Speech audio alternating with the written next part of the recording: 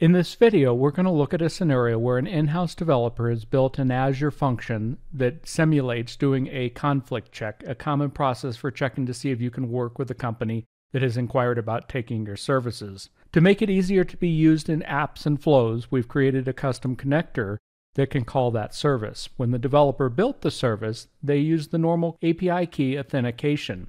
So if we look at the security on it right now, we see that API key has been configured. And when we create a connection, it would prompt us for the API key that would have come from the Azure function code specification. We've defined one action. The check simply takes a name of the company that we're going to check to see if we can do business with. Let's go ahead and test it to see that it works. We type in Contoso and hit test, and we get back a false, meaning that there's not a conflict. Now what we're going to do is go over to the Azure function and enable it for Azure Active Directory authentication. We'll then fix up our connector to use Azure Active Directory authentication instead of an API key. We'll start by going in to the authentication and authorization section, and we'll turn on app service authentication.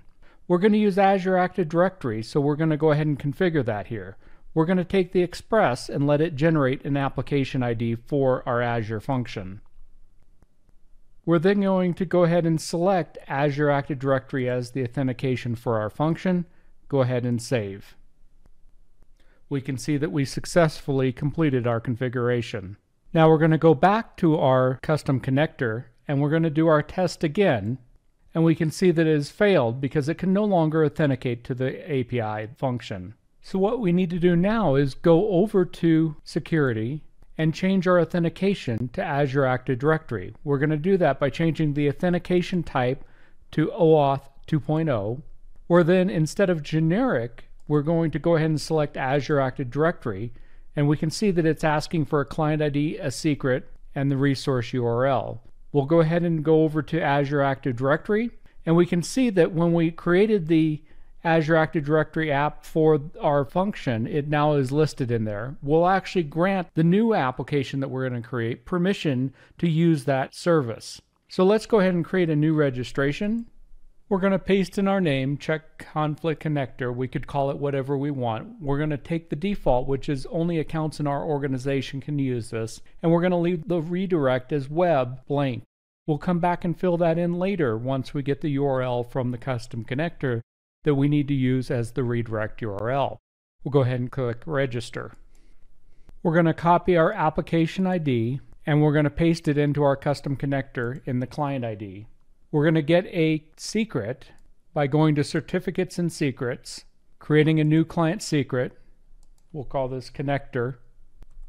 You must copy it when it's created, otherwise it will vanish and you aren't able to see it again. So make sure to copy it to Notepad or something so you can go back and add it to your custom connector. And be aware that if you edit this again, it will ask you to re-input the client ID and the client secret again when you do that. The next thing we need to do is we need to give permissions to the Azure function. So what we're going to do is add permissions. We're going to go to My API. We're going to see our Azure function here, the learn conflict check, and we're going to give permission to impersonate the user. We're now going to go back to our custom connector. In the resource URL, we're going to fill that out, and we're going to go ahead and do an update of our connector to save the changes. That's going to give us our redirect URL, so we're going to copy that. We're going to go back to Azure Active Directory in our application ID and go to authentication. We're going to add a platform, web, and then paste in that redirect URL and click configure. We can now go back to our custom connector, go to test. We need to create a new connection.